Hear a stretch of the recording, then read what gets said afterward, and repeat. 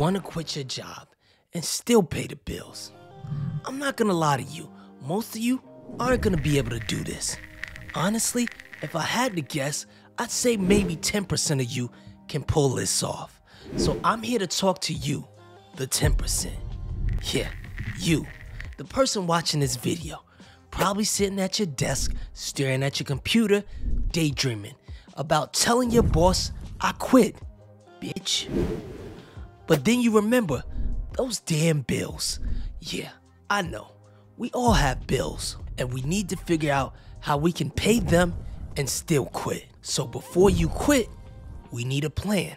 First, we need to figure out how much money you need to live off of. This is very simple to calculate. Go into your bank account and look at your monthly statements for your checking account or the credit cards you mostly use.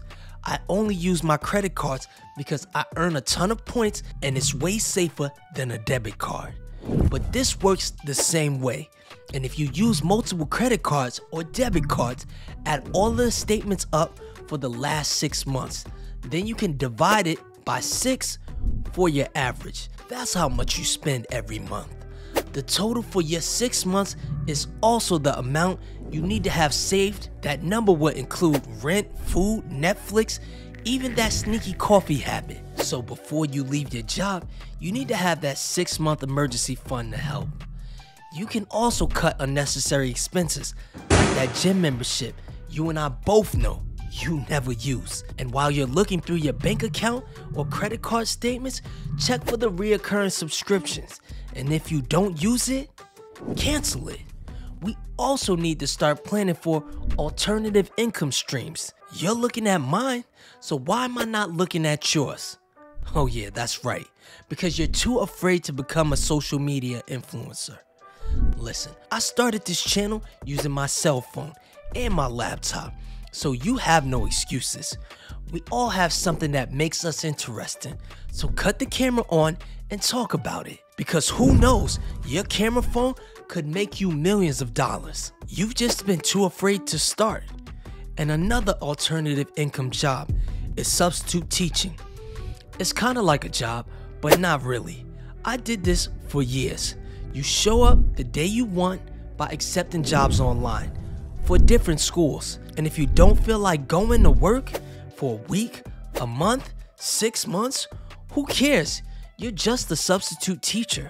You can also drive for Uber or DoorDash or do the retail arbitrage thing, which basically means you buy cheap stuff at Marshall's or any of these discount stores and then you flip it on eBay or other sites. The beautiful thing about this is you can look up how much the things are selling for on your phone, on the internet.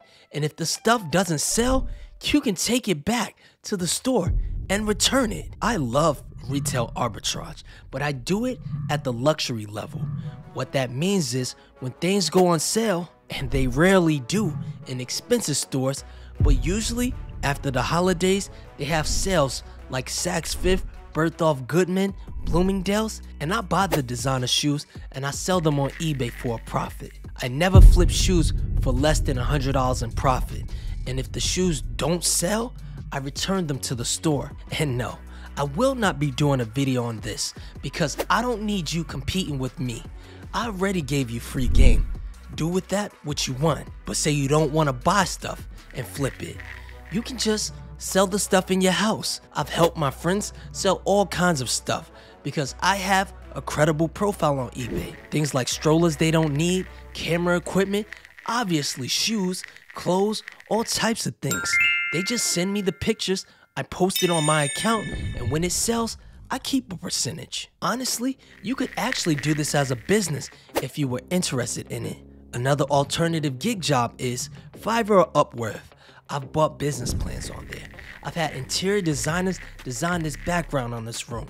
I've had people fix my business website, YouTube editors, and thumbnail designers, all on Fiverr or Upwork. And if I wanted to, I could get paid to be a YouTube channel manager. The only problem is you'd have to pay me too much to stop working on my channel to work on yours, which is why it doesn't make sense for me to do it. So quitting your job is possible. In fact, my friend Lisa quit quit her corporate job to start a dog walking business. And now she's happier, healthier, and making bank. She's also planning to open up a dog daycare facility. Dogs can stay overnight, and she plans to hire a doggy groomer, so it'll be a one-stop shop. And let me be clear, you are not going to quit your job and life just be easy the next day. That's not reality. Mistakes will be made, and mistakes will be learned from.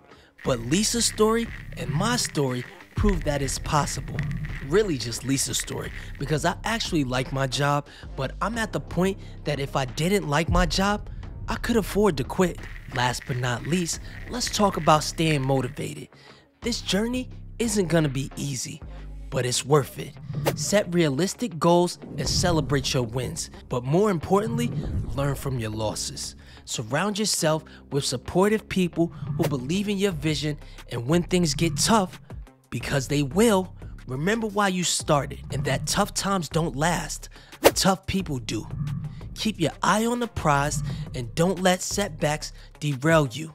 You got this, and if you ever feel like giving up, just come back and watch this video on how people dumber than you are making millions.